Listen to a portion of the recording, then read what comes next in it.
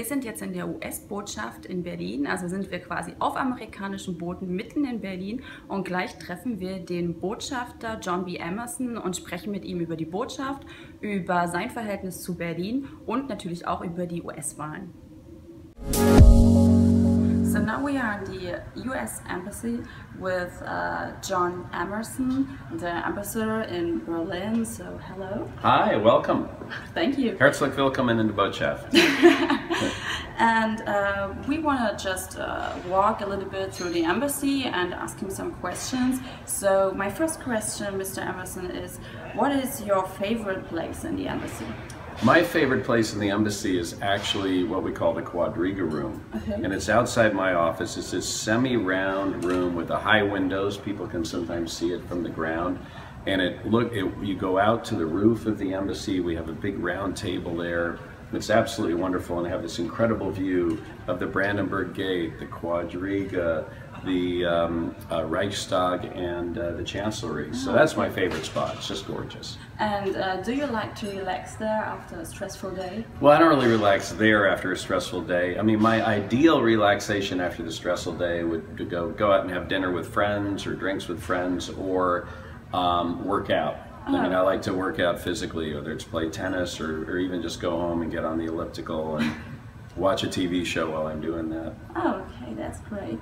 So, what is a typical day as an ambassador in Berlin like? Well, there are no typical days. First of all, I'm out of Berlin 2 to 3 days a week because a lot of people said Berlin is to Germany as Washington or New York is to the United States. You need to get out and travel around the country. I have traveled to more than 120 separate different places within Germany. I've made, and that doesn't include multiple trips. So a typical day when I'm in Berlin, I'm typically in the office. I will have people coming in to meet with me, both internal folks with the embassy or people who are visiting Berlin or coming externally. And maybe I'll have a speech somewhere in Berlin. And it's entirely possible I'll have a meeting at the Chancellery or the Foreign Ministry or the Ministry of the Economics and Energy. It just depends, or the Defense Ministry. It depends on the day. But I think you think about meetings outside the office in Berlin, a speech or press roundtable, and then meetings in the office. And then something in the evening. I always have something in the evening. So if you have guests in the embassy, probably you're going to show them the embassy. So maybe yes, we do that. A bit sure. Just talk what we see. So this is the thing to know about the embassy is this spot is quite a historic spot. Okay. It was the site of Blücher Palace, and this is the guy who brought the quadriga that sits on the top of the Brandenburg Gate back from France after Napoleon stole it. So he was awarded the opportunity to build a beautiful palace here. And the Americans bought it in the early 1930s, actually, to become the U.S. Embassy. And of course, then when the World War II started in 1939, we pulled our ambassador. And then, of course, at the end of the war, this area became literally part of no man's land where the wall was.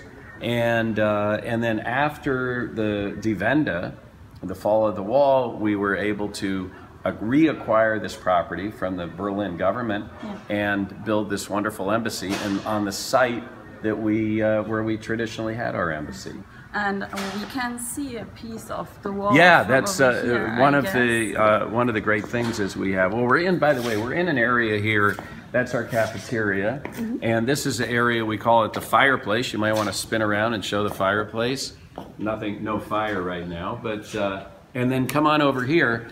But this is an area where we often have receptions and events, but we have a piece of the Berlin Wall with one of Thierry Noir's iconic paintings on it. And of course, if you go to the East Side Gallery in Berlin, you can see many parts of the wall and a lot of Thierry Noir's work. So that's very special to have here on the embassy grounds. So we talked about your favorite place in the embassy. What is your favorite place in Berlin? Well, I have a lot of favorite places in Berlin. Of course, we live near the Grunewald, so we love the Hundsee, the dog lake. We'll run around it or take our dogs swimming there. We love love biking in the Grunewald, and also I play some tennis in there as well. Love Café on Neuem See. That's where we always tell people to go if they want to come and see a really good beer garden. And we just, there's so many wonderful restaurants and clubs and places to sit in Berlin, you know, particularly places around along the river or along the lake. We're just big fans. We try to explore as much of the city as we can. We've done bike rides through Wedding. Our daughters, of course, are big fans of Kreuzberg and Neukölln, and so we love the whole city. And we're actually talking about buying an apartment here when I'm done with this job, so we always have a good place to come back to. But right now, by the way, we're outside, and we also, during the beautiful, you know, spring and summer, we do events out here. And this is a sculpture called Berlin Totem by Ellsworth Kelly, who recently died. He's a very famous sculptor. And you know how they got it in here? With a crane, I heard. A helicopter initially, and then ultimately they had to put it and lower it down here. Yeah. But it's yeah, it's pretty cool. So, and this is a fun area. We can do parties out here with a lot of people or events, but of course you always have to worry about the weather. Yeah. So one thing we're talking about is whether we can somehow put a roof up here if you just show up top, and maybe enclose this so we can have it as a all-weather place for the embassy. Oh, well, that's nice. So we heard at the beginning that you speak a bit German. Yeah, ich kann Deutsch besser verstehen als sprechen. What's your favorite word in German? Oh, Schmetterling. Why? Butterfly, because I think it's funny. I think, what's the English word? You know, butterfly. What's the French word? Papillon.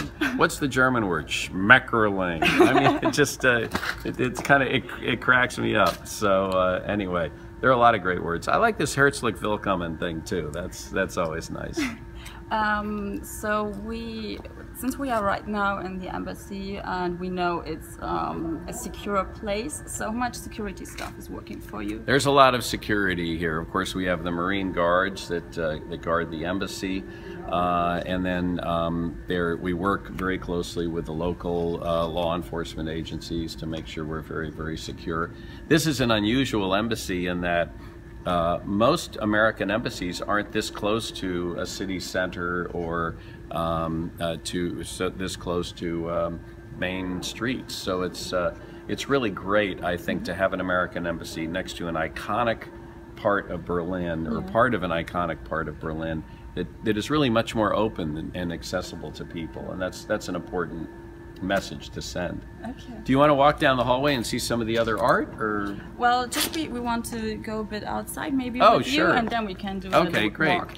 I have a question, another one for you. You were appointed ambassador by President Obama. Yes, that's correct. What was your most memorable moment with him?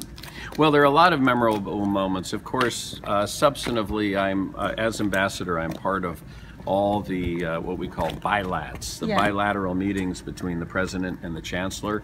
And so to be in the Oval Office or at Schloss Elmau or wherever we've had these meetings, or even most recently in Hanover, I mean, that's always memorable and important, because they're two such consequential leaders, you know, of our country now, and we're getting attacked by a tree.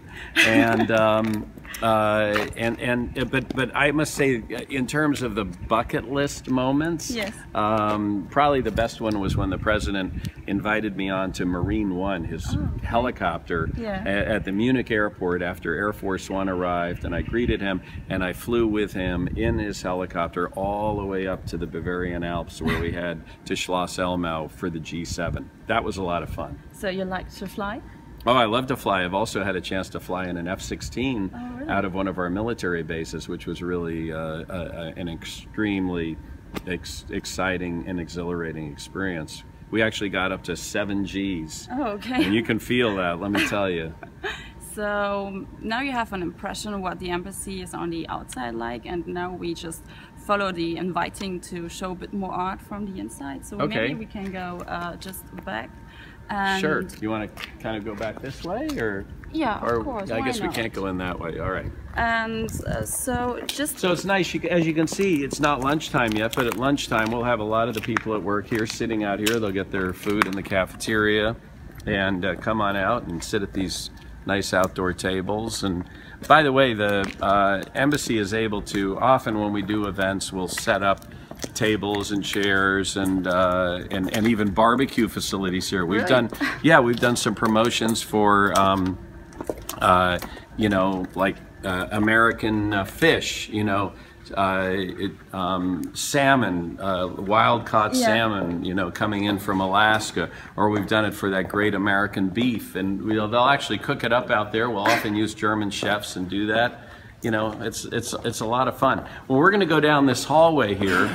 We always do a big party for Berlinale. Okay. And we had about 500 people here last time, and we set up this hallway with like statues of the Oscars, and the room we were just in, we work with Babelsberg Film Studios, and they bring sets or props from sets and build it all up so it looks kind of like a Hollywood studio.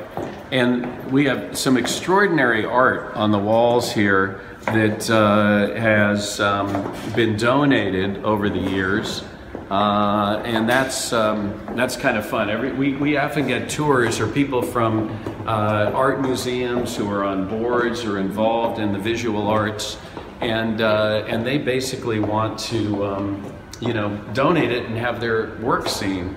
And now the room we're about to see over here is called the Ernst Kramer room, which you can't see over there, but I'm going to walk around, you know, and so, you know, right in here, we're not allowed to show you anything more here apparently. This is I'd show you, but I'd have to kill you territory.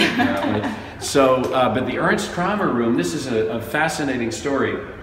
He was Jewish, grew up in Germany, was interned in Buchenwald for a period of time, then was able to get a visa, one of the last visas that allowed him to go to the United States in 1939. Ultimately became an American citizen, joined the army, and was part of the troops that liberated Buchenwald, and decided he wanted to stay in Germany and see if he could help in the rebuilding process.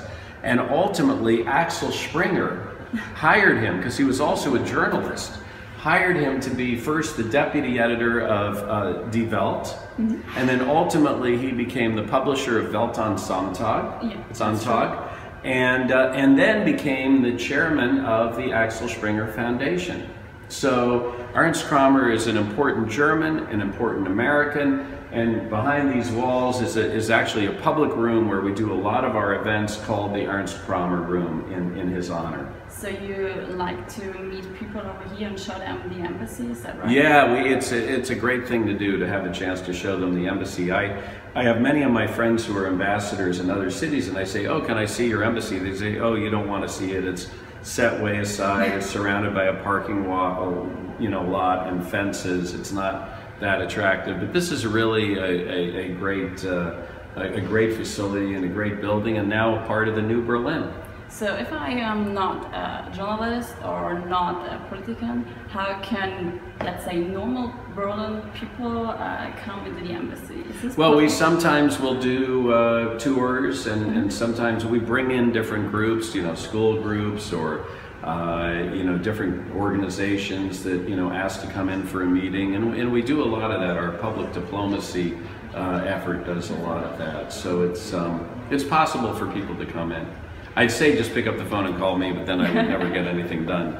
So maybe just go back to the fireplace area, and we can talk a bit about presidential elections in the USA. Oh, okay, sure. Important. Well, go ahead. So I know that in the 90s you belonged to President Clinton's senior staff.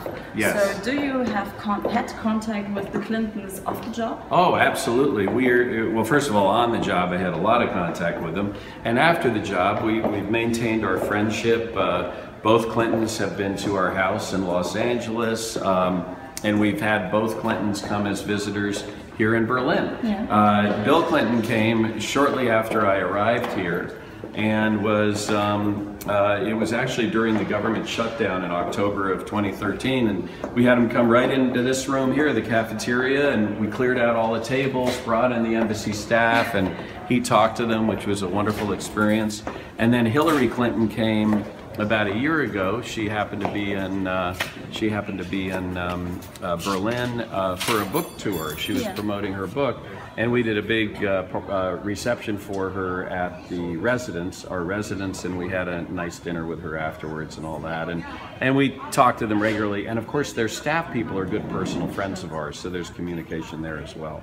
But obviously, as ambassador, I'm not allowed to be at all involved in the presidential campaign, so on that one I'm more observing and trying to explain it to what's happening to the people of Germany, which sometimes is a challenge. And do the members of the embassy and you follow the presidential elections? Oh, we follow it very carefully, and if you think about it, that's part of our job. Part of our job is to explain the United States of America to Germany, and part of our job is to explain Germany back to, you know, the United States. And so we all get lots and lots of questions about it, so we follow it very, very closely. And what we try to do on social media, I do interviews all the time and talk to journalists all the time about what's happening in the presidential campaign, how it works, the whole process. And you know, it's something we pay a lot of attention to. So just let us think about the possibility that Donald Trump could become the next president of the United States. Who would be the first person you would call?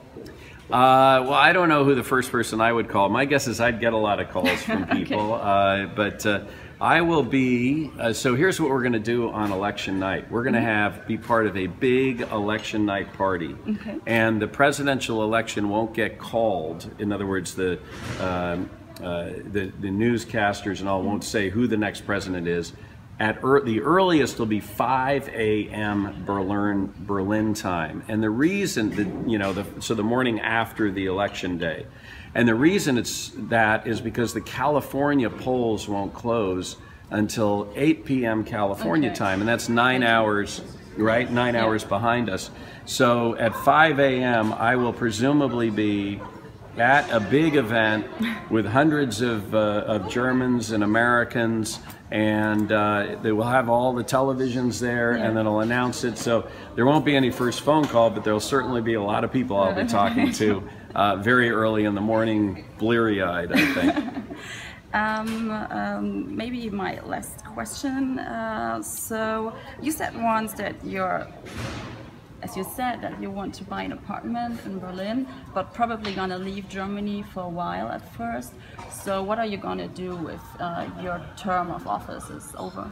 Well, typically we serve at the pleasure of the president, and so it usually, if there's a president from a different party who comes in, all the ambassadors, you know, resign and leave shortly after they're inaugurated, which would be January 20th, 2017. If the president is of the same party, they will often ask you to stay a few months longer so that there's not such a long gap between one ambassador leaving and another ambassador, you know, coming in. I mean, honestly, I don't know what those circumstances will be in my situation. But what we would probably do is return to our home in California, and then I have to start thinking about how I'm going to pay the rent.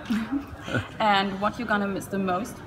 I think unquestionably our friends. We've made so many friends here in Germany, in Berlin, elsewhere in Germany. We love the lifestyle, but fundamentally it's about the people, and we will certainly miss the people. But we're hoping that a lot of our friends will visit us in California, and the reason to invest in an apartment here in Berlin is not just because it might be a good investment, but because then we'll have an excuse to come back regularly and see our friends. But it's really important as an ambassador leaves, because we're, you know, pretty high profile, to keep a low profile when you come back, because it's not fair to the new ambassador who comes in. So you won't see me going around and giving speeches or interviews or anything like that. We'll just come in quietly and see our friends and really enjoy the life of Berlin in a way that, with my schedule and the security and everything else, I'm not able to enjoy it quite in the same way these days. Okay, So thank you for the interview. Thank you. And we hope that you enjoy your last month in Berlin. And maybe if you are not ambassador anymore and you come back, we'll see you on the streets. Absolutely. You'll see me on the streets. Hopefully not holding my hat out for coins. I'll hopefully be doing a little better than that. Anyway, wonderful. Thank you for coming in. And thank you all for coming in and having this tour of the embassy. Tschüss.